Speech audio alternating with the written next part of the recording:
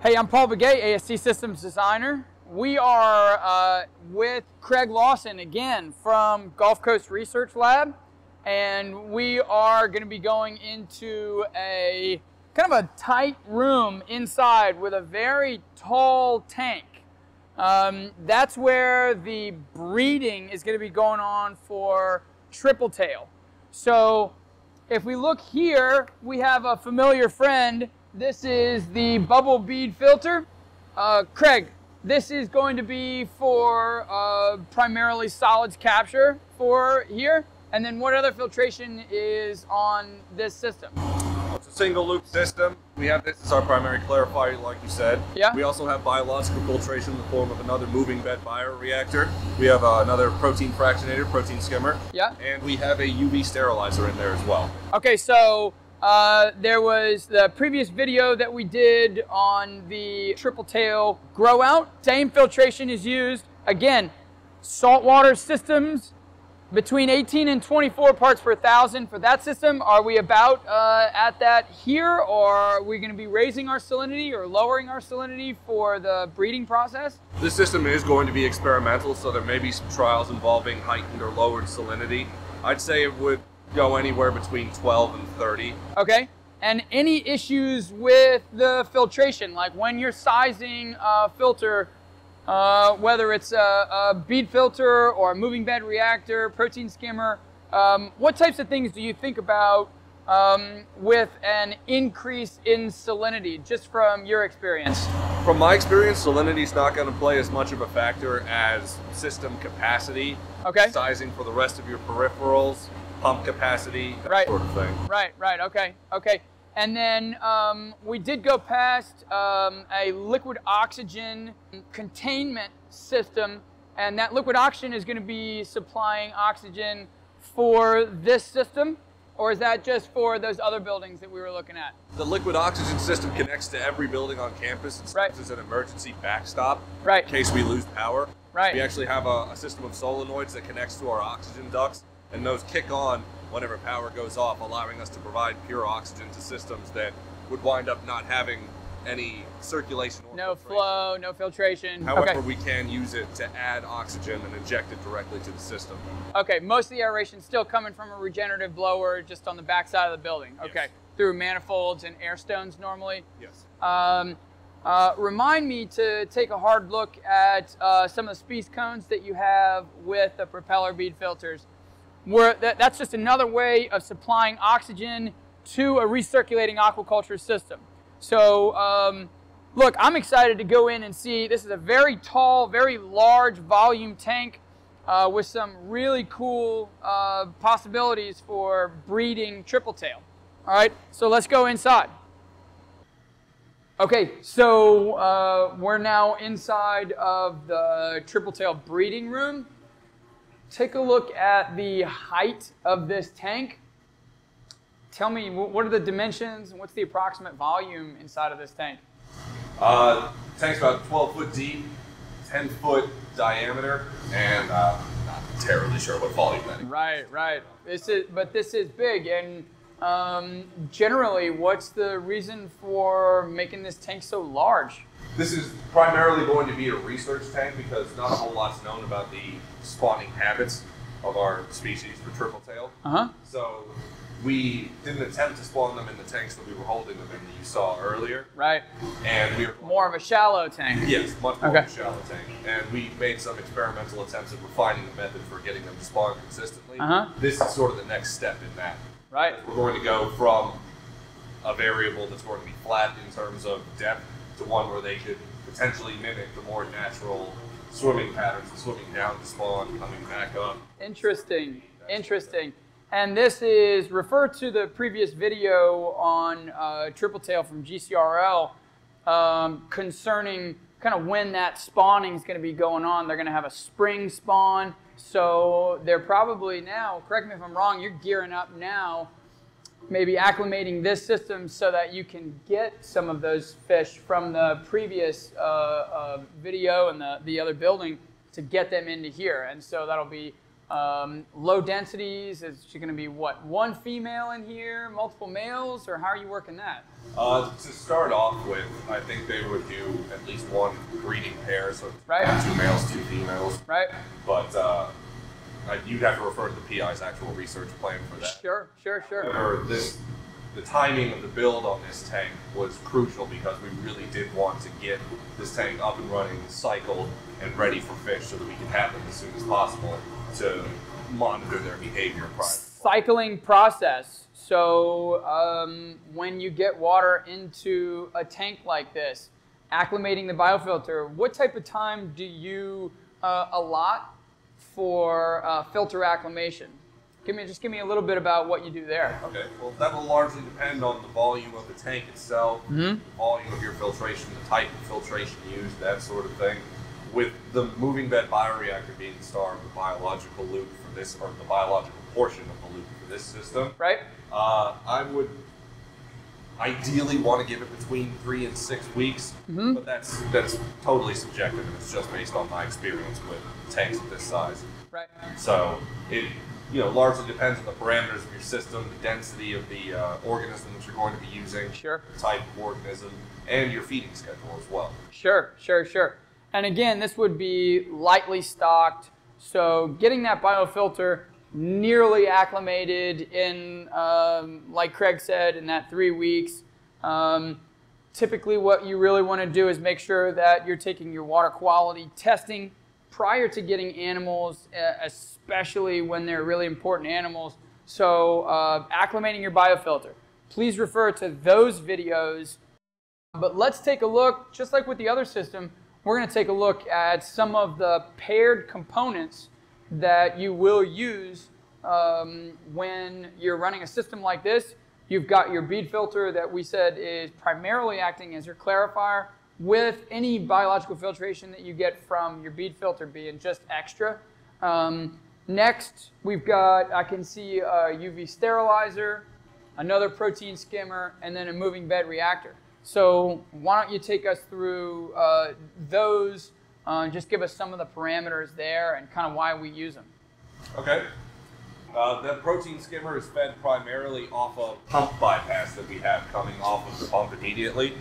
So the system is all one giant loop, which is kind of in contrast to the systems that we saw.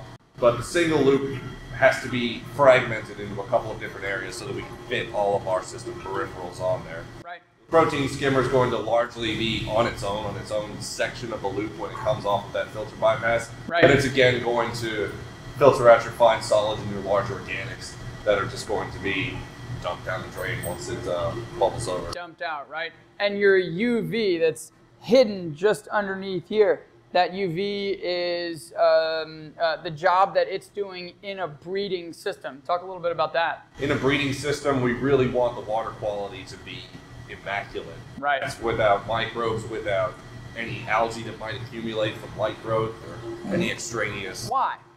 Why would? Yeah, why do we want that water to be so immaculate?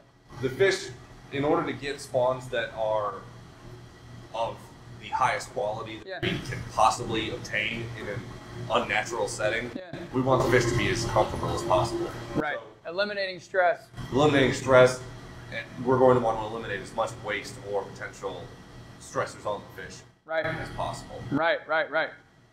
Okay, awesome. Let's go up top. We're going to take a look at the top of the tank, and it's pretty cool. We're going to open the lid of the tank. We're going to look down, and we're going to be able to see all the way down through this window right here. So, so Craig, I'm going to follow you up those stairs, my man.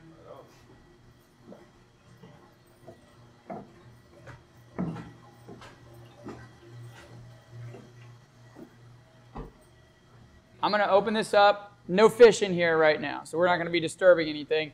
We're in, how far into our acclimation are we? This is about the 3rd week of cycling. Okay. And as far as I know, we're probably going to go all the way to 6. Okay, all right. So here we go. So we're going to open this up. Oh, jeez. I gotta lift both hands. All right, here we go.